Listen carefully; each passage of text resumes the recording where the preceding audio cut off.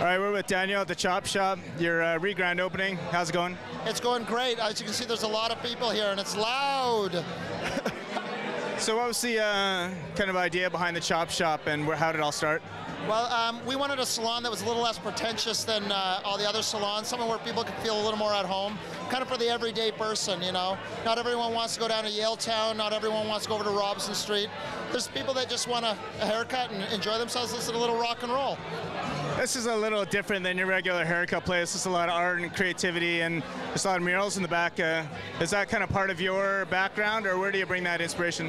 Well, I think it's the essence of everything we do is art. You know, I like to bring in local artists. I like to bring in local technicians. It's about creating a community, making sure that everyone can get involved in.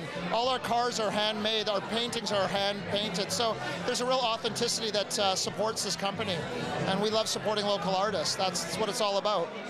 Talk about the challenges of being a small business here in Vancouver, and it's a tough environment right now, and kind of your progression. How you kind of dealt with that psychologically, financially, that kind of thing?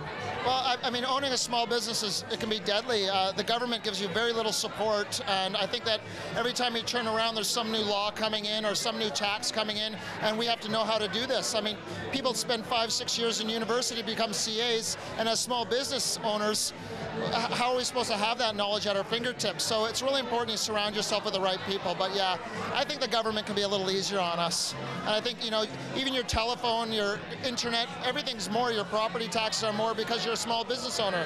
So it's really difficult to get over that hurdle and understand all the laws that go behind it.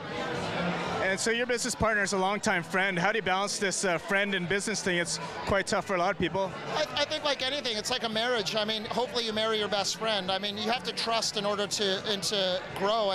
And with that gentleman, I mean, I give him my life and vice versa. And I know that at the end of the day, he isn't going anywhere. It's perfect. Great, thanks.